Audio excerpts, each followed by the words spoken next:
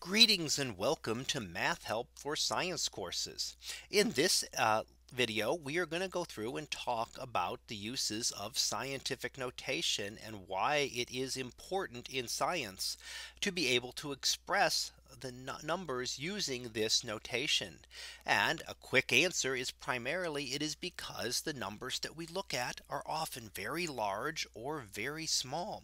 And the traditional way of writing numbers is not convenient for expressing numbers in those type of formats.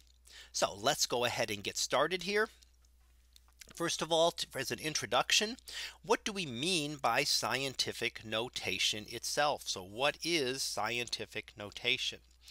And what we call it is a way to more conveniently express very large and very small numbers. And in sciences, we often deal with numbers that are extremely large and extremely small.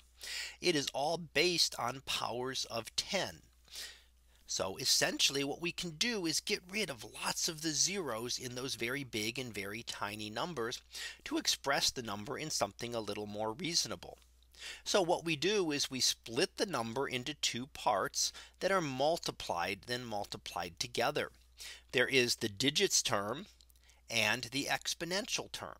And let's look at an example of this.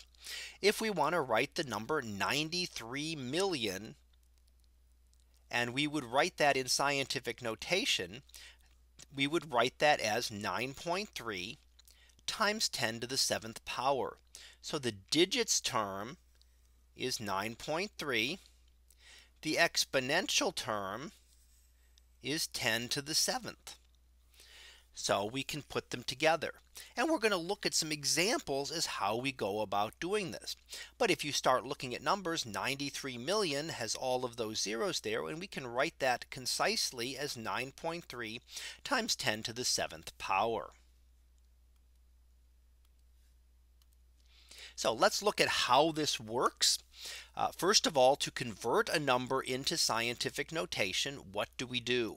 First step here is to move the decimal point so that there is only one non-zero number to the left. This will give you the digits term. So we're going to take that number and move to the left. So if we had a number of, start with an easy one, let's just say 345. The decimal point in that would be right here. We want to move that so that there is only one decimal point to the left. So we have to move it here and change 345 into 3.45. Now we have the digits term. Second step, that's not the number though, because we've changed the number. We cannot just have 345 and 3.45 are quite different numbers. So the second step is to count how many places you moved the decimal point. This will give you the exponent. So in this case, we move the decimal point 2 places. So that's going to tell us that it's times 10 to the 2nd power. Now the only thing we're missing that we want to look at here is that you have to remember moving to the left, as we did here, will give you a positive value for the exponent. So yes, this is 10 to the 2nd. If we had moved to the right, that would give a negative value for the exponent, and that would have been a minus power. We do this, as I said, because many numbers in science are far too large or small to be conveniently expressed in traditional notation. Certainly we can write them out, but that doesn't mean that they are convenient. And some of them would be very, very tedious to write out some numbers that we use in a traditional notation. So let's look at a couple of examples here. First, let's look at some big numbers. And in big numbers, we first have 150 billion meters. So let's write it out again, 150 and all of these zeros. So we have to write, if we want to write this number over and over again, we constantly have to write all of those zeros. How can we go ahead and convert that? Well, remember the decimal point is here.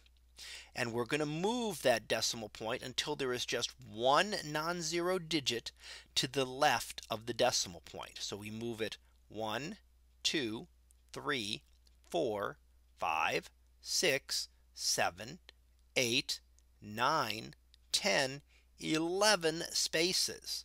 So we had to move that 11 spaces to the left. Now, if you recall, that means that the exponent will be positive. So we moved it to the left, so the exponent is going to be positive. So our digits place is now just 1.5. And the exponent is going to be 11. So this is times 10. And remember, we moved to the left. So it is times 10 to the 11th power. So we have now converted 150 billion into scientific notation. And you should see this is a much more concise way of being able to write this number. And that would be meters. So let's look at one more example, which is 300 million meters per second. So let's look at what this is. Again, we do this exactly the same. Our decimal point would be right here at the end if it's not specified in the number. And you count how many spaces you move. 1, 2, 3, 4, 5, 6, 7, and 8. So we moved 8 spaces. And again, we moved to the left.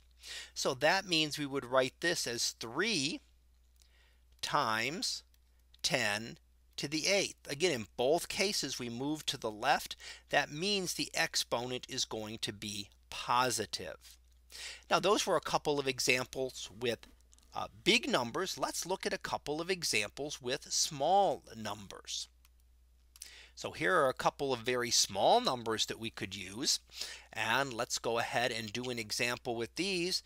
Again, a very small number of meters. In this case, we can write that out as 0.000000000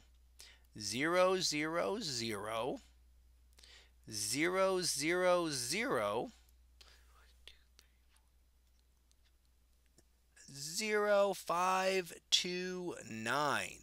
So now we see our decimal point. We don't have to imply that one is there. We can see our decimal point right here. And now we're going to be moving it to the right. So we count how many spaces. 1, 2, 3, 4, 5, 6, 7, 8, 9, 10, 11. Again, we stop when there is one non-zero number to the left of the decimal point. So our digit portion would this case would be 5.29 and times 10. Now we moved it 11 places in this case to the left. To this case, we moved it to the right. And that means our exponent is going to be negative. So this is 10 to the negative 11th power. So instead of writing out all of these zeros and a 529, then we can just write that as 5.29 times 10 to the negative 11th power. Now let's look at our other example here, which has lots and lots of zeros with it. So we can write those out as 0.000 000 000 000